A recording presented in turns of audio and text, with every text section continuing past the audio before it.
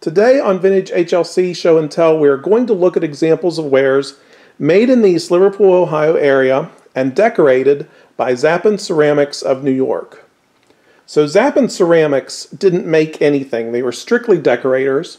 They would buy blanks from different potteries. They specialized in giftware. So they would decorate trinket boxes, cigarette boxes, candy dishes, vases, candlesticks, some dinnerware, and later on they would do lamps.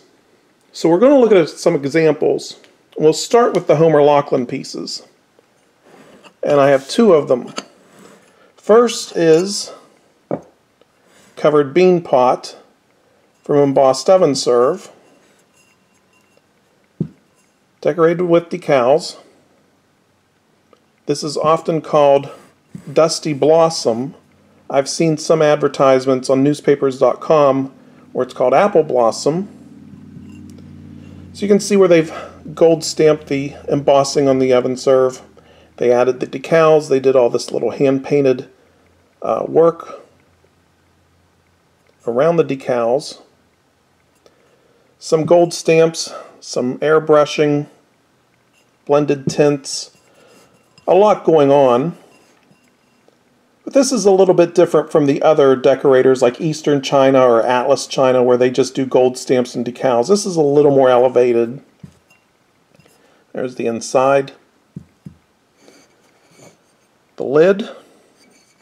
There's the embossing, the rose and poppy embossing. And then the added decals and all this gold tracing and airbrush work. We'll look at the bottom and what they've done, and this is typical. If there was a back stamp from a pottery, in this case a Homer Laughlin back stamp, they would blot it out with a gold rectangle and then they would put their own back stamp over top of it. So you see in the center Zapun China, and at the top it says Lecot China. And Lecot was one of several names they used. I looked up the pronunciation for Lecot before I started the video. There were two of them, Lecot and Lecet. I'm going to use Lecot. Then we have a royal oven serve relish dish. Now had this been decorated by Homer Laughlin, it would have gotten a platinum stamp on the reverse that was over the glaze, but since it wasn't decorated, it didn't get the platinum stamp, so there was nothing to blot out. And here we see another name, again Zapun China, or Zapun USA in this case, in the middle, and it says Beckwith China. We see a different decal here, and some gold stippling. But both of these are Zapun. Both come from the 1940s. And both were originally Homer Laughlin. We'll come over here and look at Taylor Smith & Taylor next.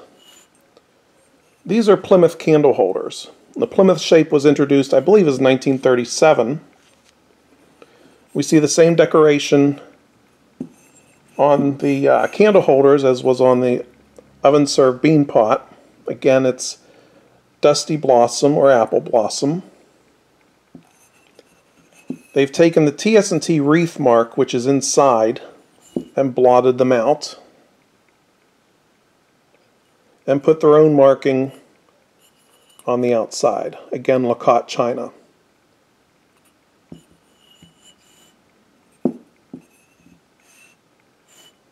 There are other pieces of TS&T that can be found besides the candle holders.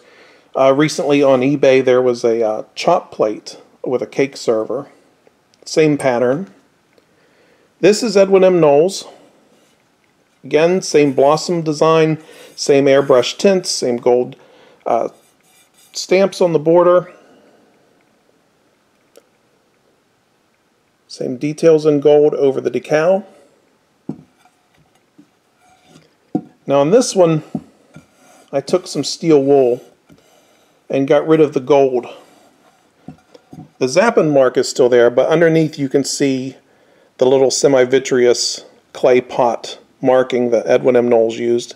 It says Edwin M. Knowles China Company, made in USA, 43-5, so it's 1943. At least that's when the blank was made. It was almost certainly decorated later. Then we have Hall China. And Hall China seems to have been a favorite of Zapun, especially when it comes to this dusty blossom or apple blossom pattern. So we have a rayed coffee pot. Ordinarily you would see this with autumn leaf decals, but this did not get decorated with autumn leaf. It was left blank. And since it wasn't decorated with autumn leaf or other patterns, it didn't get a Hall back stamp, so it was just left plain. So we see the Lecot China marking on this one. This is meant to look like this. We'll see this on other pieces where it's meant to have like a worn gold effect. We also see it on the finial.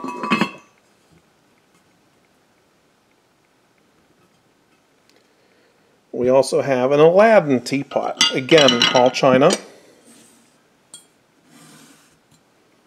Would have been decorated by something by Hall. Maybe crocus, maybe one of the poppy decals. But this one was not. Instead, this blank was decorated by Zapun, Lecot China.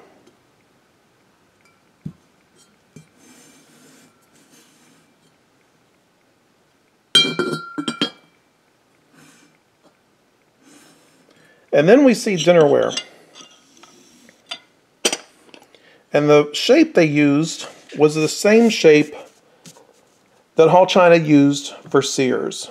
And we see Richmond, Monticello, Mount Vernon all using what's called the E-style dinnerware.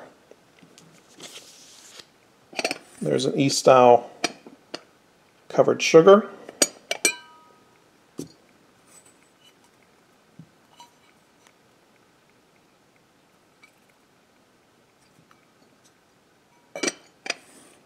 An E-style creamer.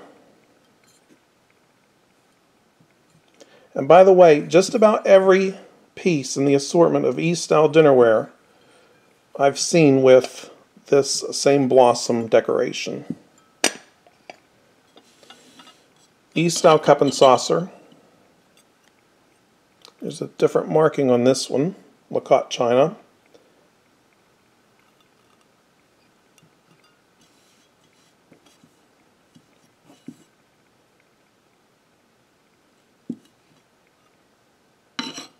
And a dinner plate.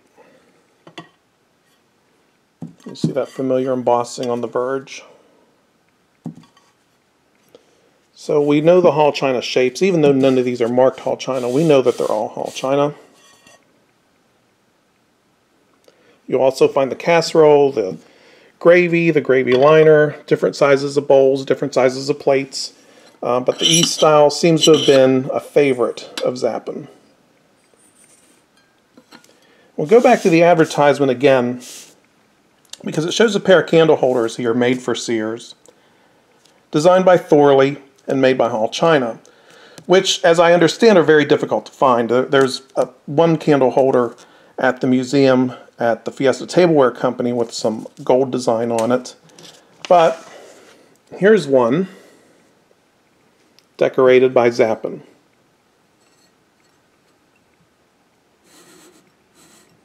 Little hole here. I'm not exactly sure why that's there. I think it might be either to allow air to escape when firing, although that seems like a rather large hole, or if they might have been trying to make a lamp out of this, because there's a hole in the top as well. I think maybe they might have been trying to run a cord through.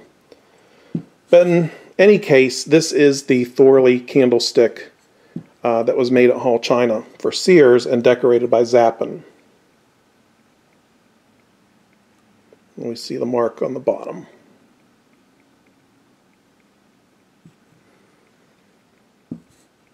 So when you see the dinnerware, generally it wasn't necessarily meant to be used. It was giftware. You would take it, you would put it in the hutch for display. So a lot of these pieces you're going to find in very good condition.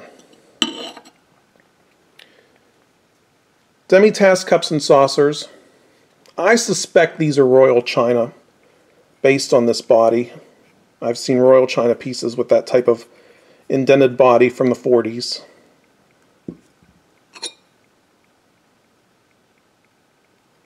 Look at a saucer.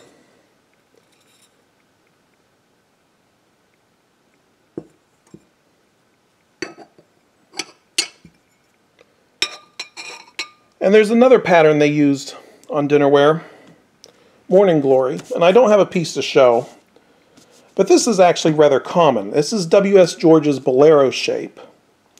And this advertisement comes directly from an issue of the Crockery and Glass Journal, September 1947. And it's talking about this pattern, and it gives a little insight into the decoration, not only for this one, but also the blossom pattern. It says it's designed with soft shadings of turquoise blue blended into the body, gold trace leaves, gold laced borders, coin gold handles, and bandings. Relief highlights make this wear outstanding in the better dinnerware field. So that's a little bit about Zapun and some of the products. You'll find many more pieces than what I'm showing. You know, Homer, Hall China, TS&T, Edwin M. Knowles, W.S. George, and Harker pottery. Unfortunately, I don't have any Harker pieces to show. But what's nice is that they do all these different giftware pieces, like these candlesticks. You're not going to find Atlas China or Eastern China or any of the others decorating candlesticks. They focused mainly on salad sets and cake sets. So one last thing to talk about, and that is Simone. Simone was the Zapun's daughter, and her obituary talks about the company Zapun Ceramics. So we'll go through this obituary real quick. Simone Zapun Harris, teacher and computer expert, died Tuesday, April 8, 2003, at her home, the victim of murder. She was 57 years old.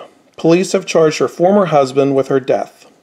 Ms. Harris was born and grew up in New York City, where her parents, Gerhardt, that should actually be a D at the end, not a T. I've seen other documents on newspapers.com that have a different spelling for his name. Her parents, Gerhardt and Sherry Zapun, owned and ran a lamp manufacturing company, Zapun Ceramics. And it goes on to talk about her life and her children. So what happened was, looking at other articles, she was in fact murdered by her husband, and it had to do with money. It had to do with divorce settlements and I believe alimony and child support. So I don't want to get too much into that because that's outside the scope of what I want to talk about. But when I do find Zapun or encounter it in a shop or something like that, I can't help but be reminded of the tragedy associated with the family of this company. But I think that's going to do it for now. Again, Zapun Ceramics out of New York, decorator of wares from the 1940s and 1950s.